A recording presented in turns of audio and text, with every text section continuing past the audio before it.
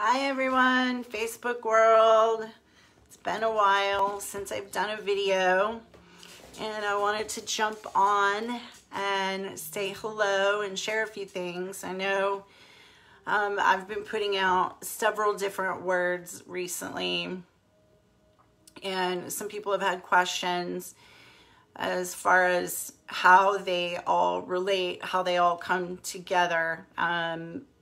Since what I was saying back in February, end of February, beginning of March, related to Esther and Haman, and then now some of the things that are going on, you know, that I've been posting. So I kind of wanted to just jump on and hi Danica, and take a few minutes and just kind of bring it together and share kind of some things that I've been seeing, that I've been sharing a little bit on social media, but also kind of in my circle of people. Hi, Jen. And give a little bit of context and just what I'm hearing the Lord saying, which I have had more of an urgency on the inside of me, a real urgency, more than I ever have in my lifetime. I'm not trying to be dramatic. But I just want to share some of those things with you guys. Now, you know, I'm actually going to give it just a few more minutes for some people to jump on. While I'm doing that, though, I'll let you guys know that for those of you who are interested and asked, our Behold Children's course, registration for that is open. Yay! And I'm so excited. And the timing of this even is just, I love how God works things out in his timing. The heart of it is to really bring the children ages 7 to 14 into seeing Jesus and really helping form a foundation for them of who Jesus is and knowing how to meet with him and encounter him and recognize him. So you guys can, that registration's open if you're interested in that or you want more information, along with several other of our courses that are going on right now. It's busy time. But just, I want to pray. I want to start off and pray first. So Holy Spirit, we just thank you. Thank you, Holy Spirit. We just thank you for everyone watching, everyone who will watch this, everyone who hears the sound of my voice. Holy Spirit, you are the Spirit of truth. You are truth. We thank you. We love you. We honor you, Holy Spirit. We desire you. We long for you. We choose you. We want you. Above everything, we want truth, Holy Spirit. So we just align with you and honor you right now and ask for truth. We ask for your word right now to illuminate our hearts.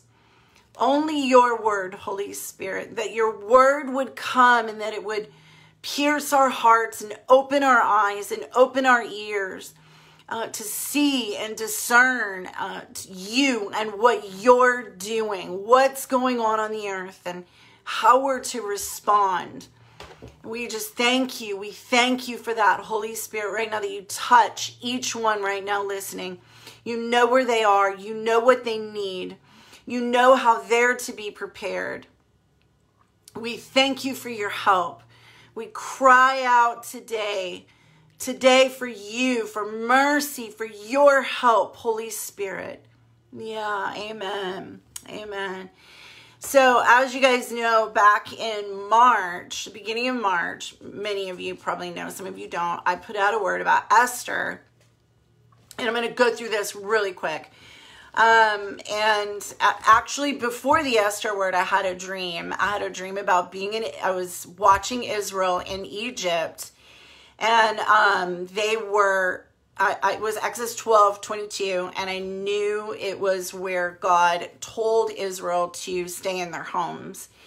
And it was a quick dream. I woke up and I heard Romans 12, And God spoke to me and he said, you know, the people of the nation, in the nations, they pray for their leaders. And when their leaders do the best that they can, they don't agree with them and they do what they want.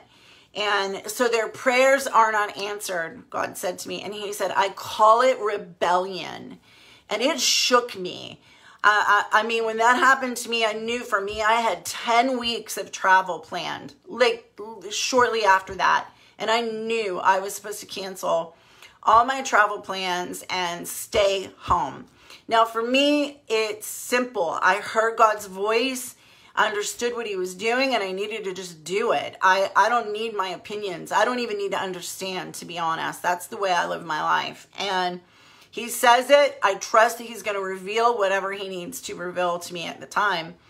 And so that's what I did. And I was stunned, actually, then to begin to see a lot of rebellion rising up in the name of God, you know, and I'll get a little bit more into that in a minute. But then he spoke to me about Esther, and he said, we're like in the time of Esther. And he said, Esther was wise. She was not presumptuous. She was humble and wise, is what he said to me.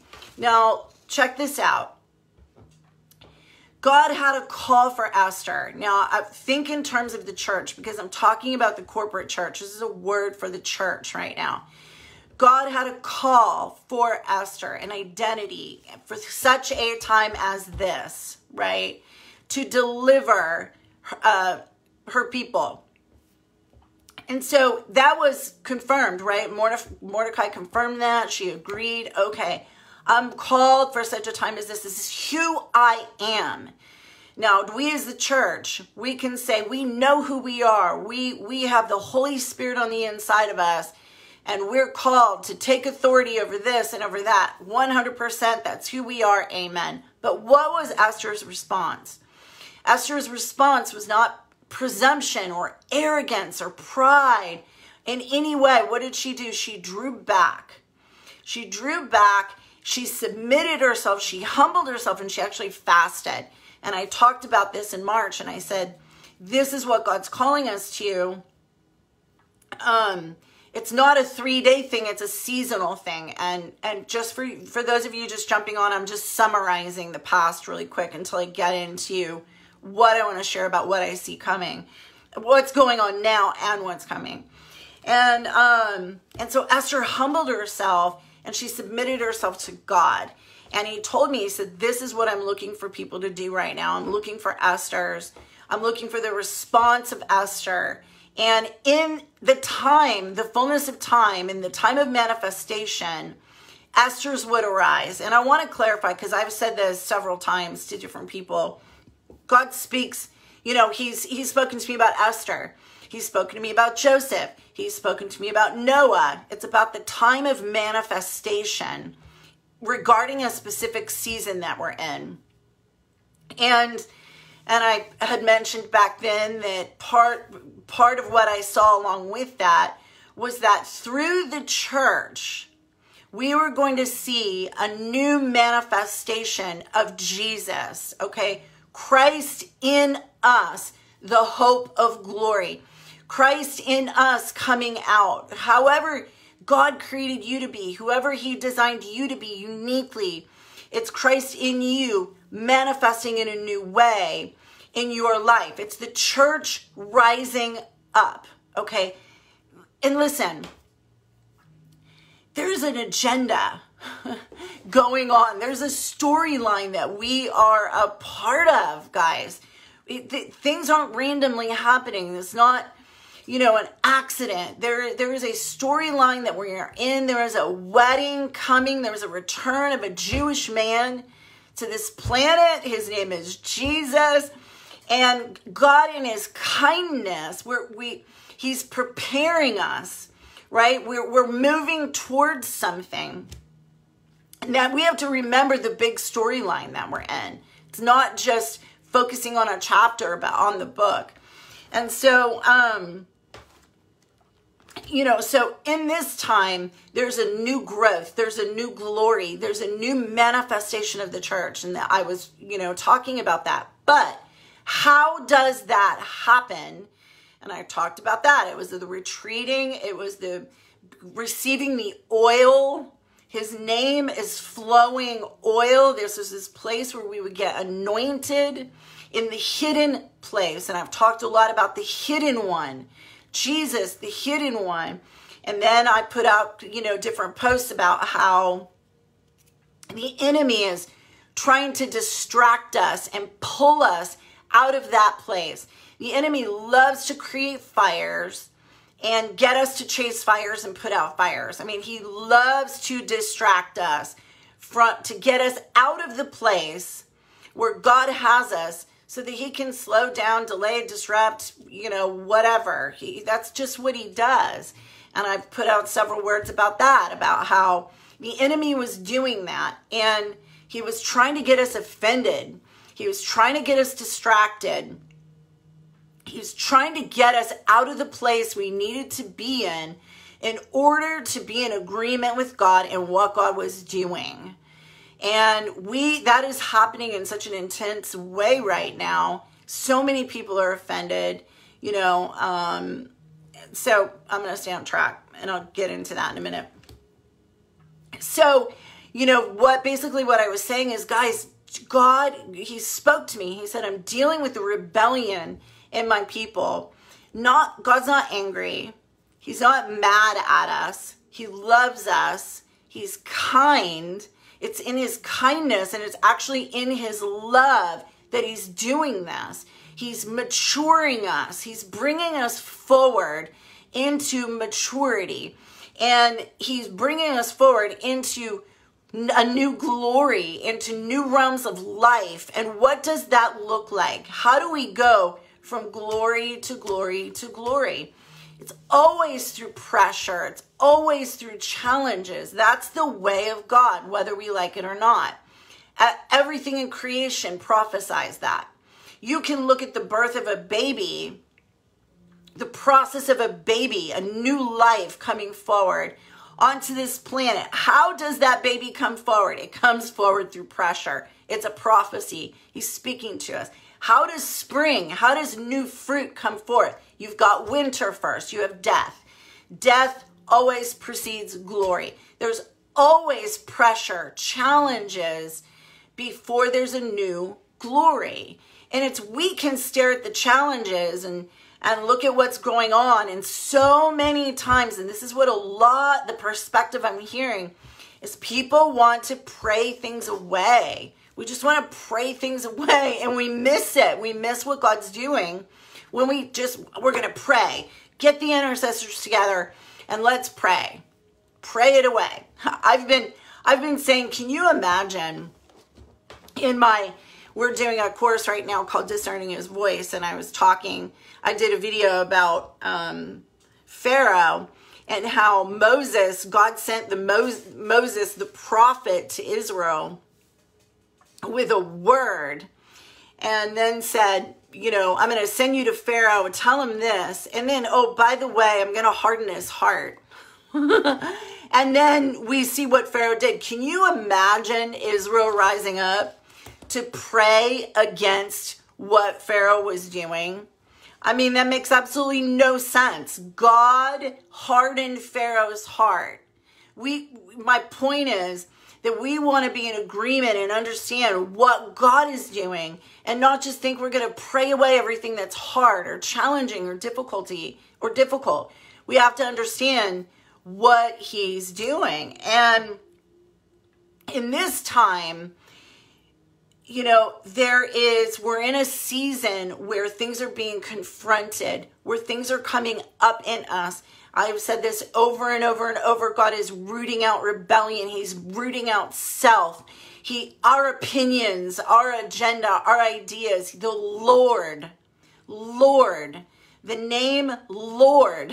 Jesus is Lord. What does that mean? It means he is in charge. He is the leader.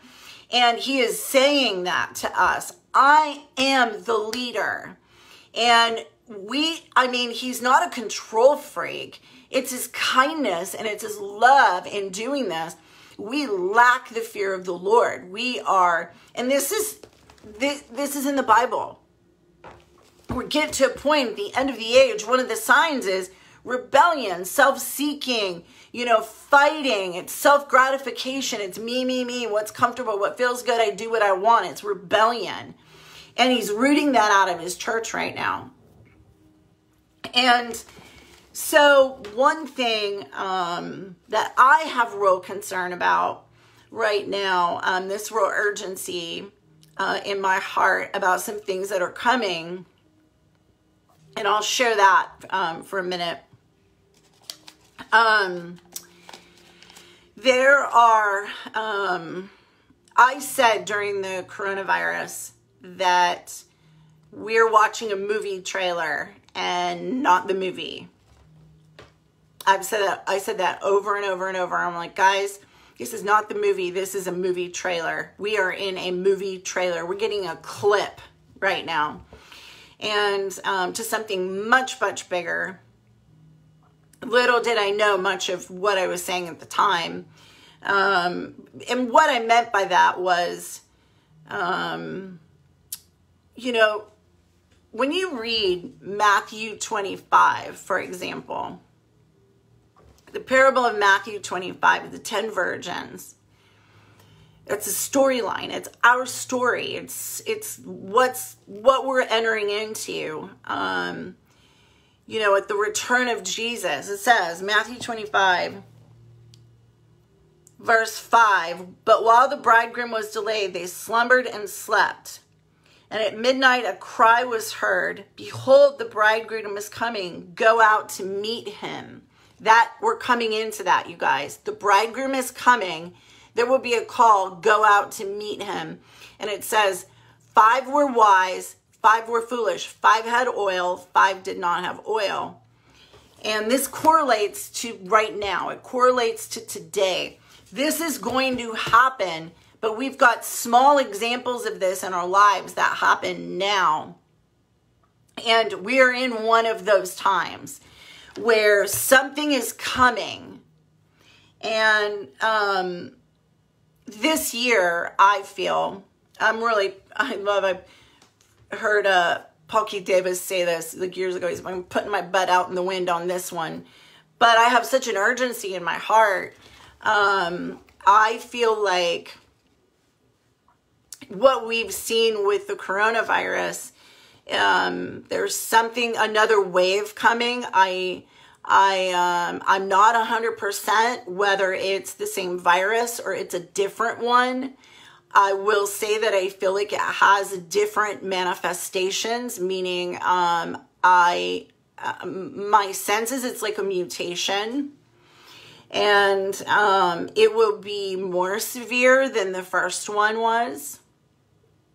And the only way I can explain it is like I was walking through Target one day and I literally felt like stunned, like when something shocks you. And it happened to me 3 times. Like I got shocked 3 different times. And one of them, and I knew it was about some things that were coming that were so shocking people. It was suddenly, people were taken off guard. And one of them had to do with this, with the virus. And I was like, wow, Lord, okay. The second thing that I saw was like war. And it's not just on a civil unrest like we're seeing right now on our land. I actually saw nations conspiring against our nation. This is so important, you guys, to understand. This is so, so, so important. I saw specific nations, which I'm not going to name, which I did name before related to the coronavirus. I feel like that same nation is involved with this, that are conspiring against the United States to take advantage of our weakness and to further weaken us. This is what it's about, though. They want to disrupt our economy. They want to disrupt our elections, and they want to disrupt our economy for control. It's about money at the end of the day. I literally saw people making, nations coming together, conspiring, making plans to send things out to weaken us. That our nation, I mean it. I see it now as I'm talking to you, and it's stunning to me. The position that our nation is in right now, and we're so busy fighting each other that we're ignorant to what's going on. We have got to come together as a nation and stop our foolishness, because there's something bigger going on that we're completely missing. And it will take us off guard because we're too busy fighting each other. And I see these nations like, okay, we're going to send this, we're going to send that. There's specific things sent to disrupt our election and create chaos with a virus, election stuff, threats of war. And what it does is it gets us in such a chaotic place. It disrupts our economy. And what they're doing and what they're wanting to do is set up, I don't even know how to explain what I'm seeing, but they want to set up another economy. They're wanting to set up, take control over the finances of the world and the economy, to reestablish new boundary lines is what I'm saying. It's like having control. They want control over the earth's economy.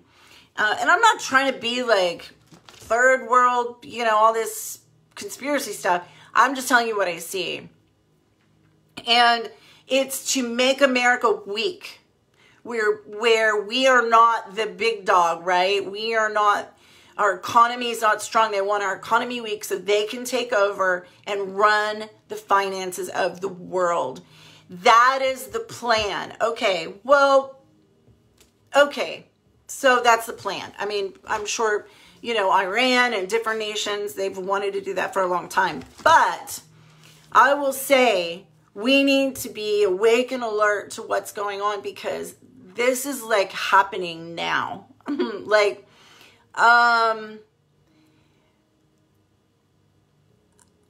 We're at war and we don't even know it. We're so busy at war within our own nation right now that we don't recognize the attack that we're under from other nations. But we will see it. We will see it. But here's the thing I want to say. I don't say this to you guys to be afraid. And again, I put on a post earlier. I said, I don't believe these things can be averted. And here's why. Number one, this isn't taking God off guard. God's not punishing us. He's not mad at us. But I encourage you, go read the story of Pharaoh and Moses and the heart of God and what God was after and what God was doing. You couldn't pray Pharaoh away. You couldn't stop what Pharaoh was going to do at that time. Why? God hardened Pharaoh's heart. And God's allowing this. Why? There's a bigger story going on. There's something much bigger going on, and it's for our good. Our economy is about to get hit, but we're going to recover. Boundary lines are going to be reestablished, and we are going to grow, and we are going to be strengthened, and we're going to prosper. But I don't want to talk about that right now yet. What I want to say is that in this time, we're not going to be able to pray this away. And the reason I say that is so important to know how to respond and what God is after. Because I've been in Jeremiah a lot. I've been reading a lot of when God sent Israel into Babylon and what he spoke to Jeremiah and the heart of God and the mind of God and what was going on. And just to see God's heart for his people, his love for us is just like he's so in love with us. I can't emphasize that enough. He's not mad at us. But he is wanting to mature us and grow us. And so in the midst of this, with this going on with these nations, and people are going to be affected in a negative way. People are going to suffer loss. But I want to emphasize this. This is not the heart of God for his people. And this is where I'm going to correlate this back to Esther. And something I've been talking about for months now. About our response and what God is doing. And what he wants to do in us and through us in this time. And, we've just being in this Pentecost season and everyone's talking about revival and Pentecost. And I'm going, oh my gosh, we are in revival right now. Jesus is in our midst right now, releasing things for his church that we don't even perceive. We're so busy praying for something that is already right in front of us. And I use the analogy of like Israel, crying out for their Messiah, and their Messiah was in their midst and they didn't discern him. They did not see him. He was there, and with passionate cries, crying out for him, and he was right there in their midst. And that's the same thing happening with us right now. We're begging, we're asking, we're crying out for things that we already have right now. And I've been saying this, and I've seen this happening with people already, talking with people about it. It's happening with me. As we respond like Esther, and we're in that place of pulling back, and we're not being deceived, we're not drinking the Kool-Aid, we're sitting before the Lord. He is pouring out abundant seed. And I want to explain to you what that seed is. It's seed, for example, like Esther. In that time, she was receiving the oil she needed to go before the king. It was like Joseph being positioned in a time where he would actually be a source of supply for the nations. It's like Noah, who was receiving the word of the Lord for the ark that would be a safe place for those when the flood came.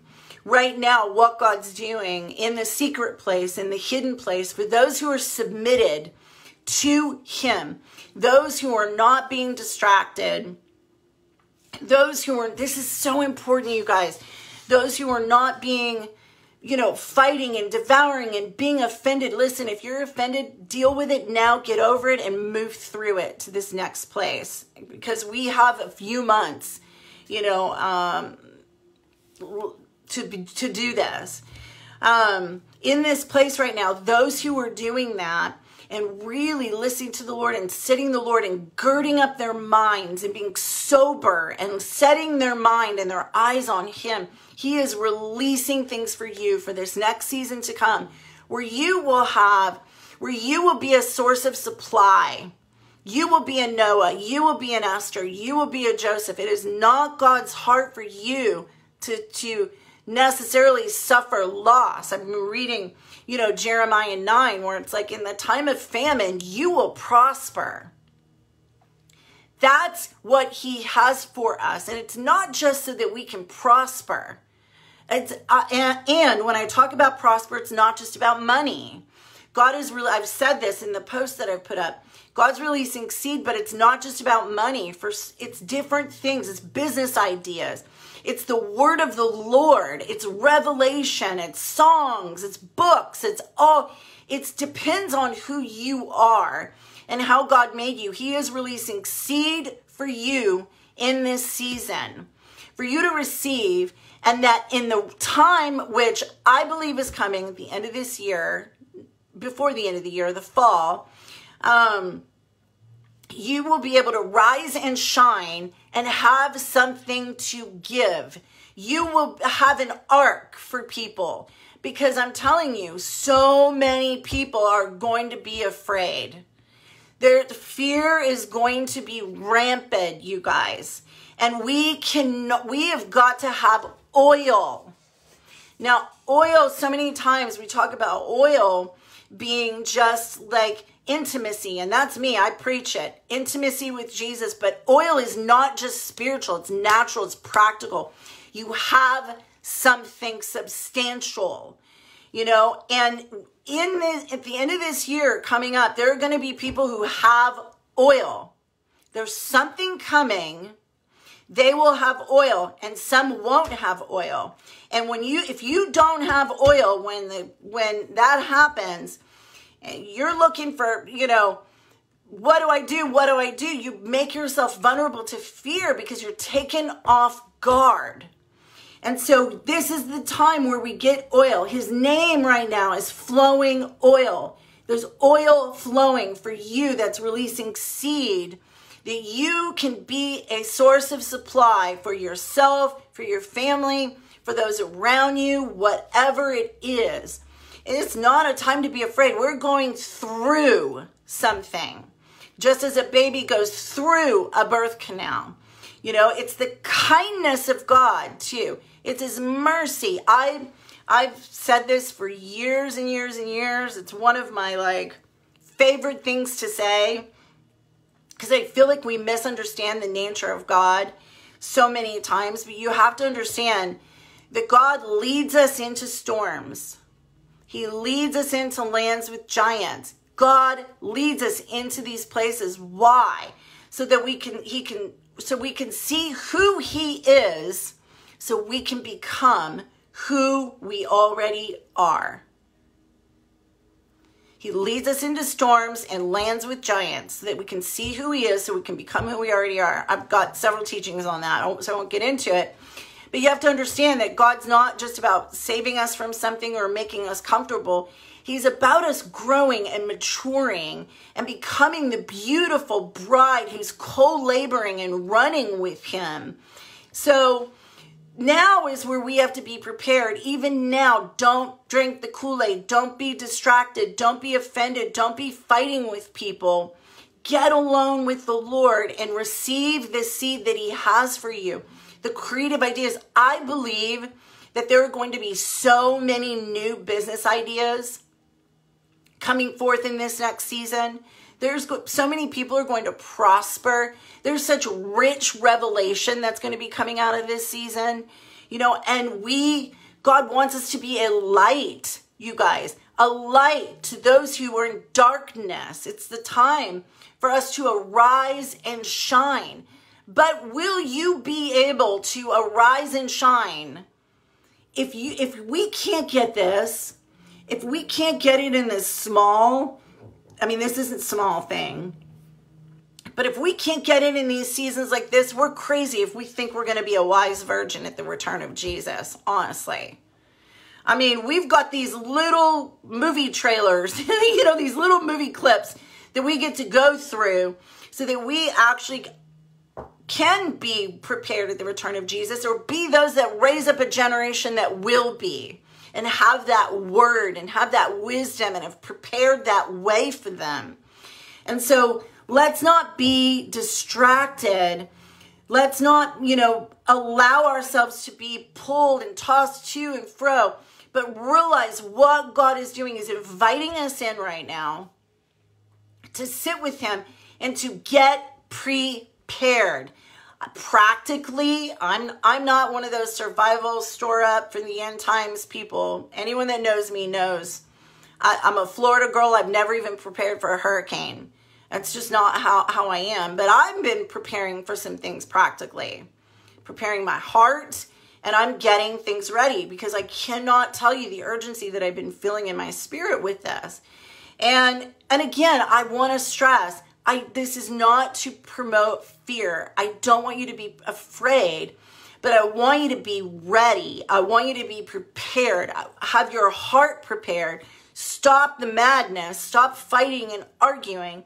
Get alone with Jesus. See his face, the beautiful one, the one who loves us. Get in his face. He's got treasure for us right now. To be prepared, to be ready, to arise and to shine. I really feel like specifically we're going to start to see some things, and it could be off a little bit on the timing. So I'm really putting myself out there with this, but I feel like September, we're going to start to see things shift. But once we get into November, December, January, I just feel such an intensity going on. And so I know for me, I'm looking at it, okay, whatever, you know, for me, it starts in September in terms of how I'm viewing things. And so just want to encourage you guys, I submit this to you to pray. I know I put this word out, you know, the other day a couple times, and people were saying, I haven't really heard this. Everyone's talking about revival. And I'm like, oh my gosh, what does revival look like, you guys? I mean, like, we're missing it. We're missing Jesus. We're missing what he's doing when we don't see him. We're waiting for some kind of outward manifestation, for something to happen. No, it's Christ in us, the hope of glory. It's him coming through us. It's us arising in challenging times. But it's not going to just happen by itself. It's not going to magically fall on you one day. You've got to make yourself ready. Esther, Joseph, no, I mean, I could go on and on and on and on and on. It depends. It looks different for everybody. But so again, I submit that to you guys, and I'm going to try to do more videos about this. We've been so lit up about this, feeling like, oh, we need to be ready. We need to not be sleeping and slumbering and being offended and distracted. And are there important things going on in our nation that need to be addressed? 100%. But I'm telling you, the enemy is pouring gasoline on that fire to blow things up, to create a distraction to something else that's going on that is a big deal.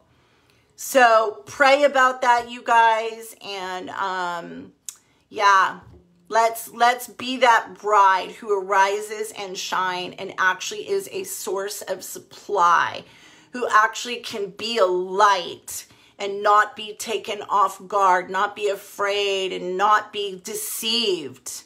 Amen. Bye, guys.